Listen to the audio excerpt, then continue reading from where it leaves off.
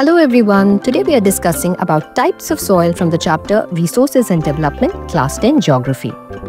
The first soil type is alluvial soil. This alluvial soil is found in northern India along the river valleys of Ganga and Indus and Brahmaputra in the east.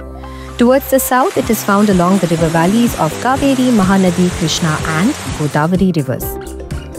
In terms of composition, it contains sand, silt and clay. And it also has potash, phosphoric acid and lime, which supports the cultivation of crops like paddy, wheat, sugarcane, cereals and pulses. Some special features: this soil can be classified on the basis of age, Khadar and Bangar. Khadar is new soil, Bangar is old. Bangar contains kankar-like particles, whereas Khadar contains fine particles.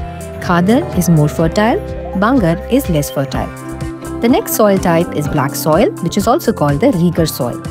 This is found along the Deccan Trap region of Maharashtra, Madhya Pradesh and Chhattisgarh. It is composed of fine clay material which contains calcium carbonate, magnesium, potash and lime.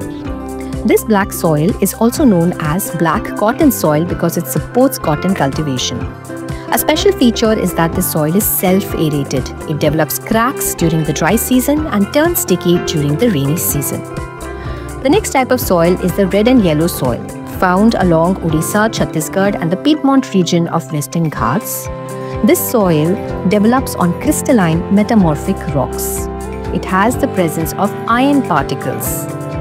And this soil supports cultivation of plantation crops like coffee.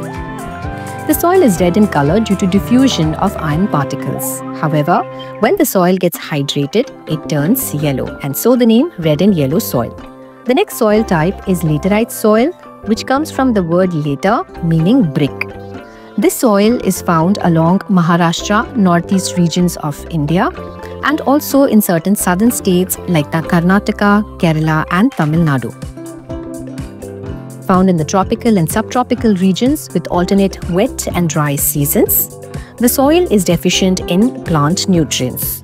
However, this soil supports cultivation of plants like cashew nut and also plantation crops like tea and coffee.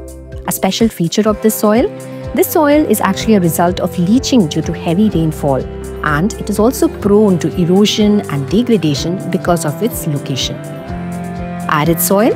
As the name suggests, this is a dry kind of soil found along the deserts of western Rajasthan. In terms of composition, it is extremely high in salt content and lacks humus and moisture. It is sandy in texture, saline in nature. In terms of crops, the soil is cultivable with proper irrigation, so jowar bajra can be cultivated in arid soil. The kankar layer present in this soil restricts infiltration of water. Forest soil is the last kind of soil. As the name suggests, it is found in the hilly and mountainous regions in India.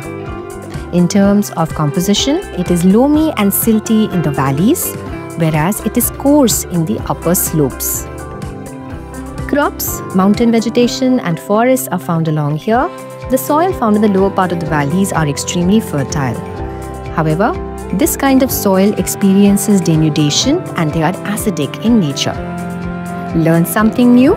Stay tuned for more useful videos.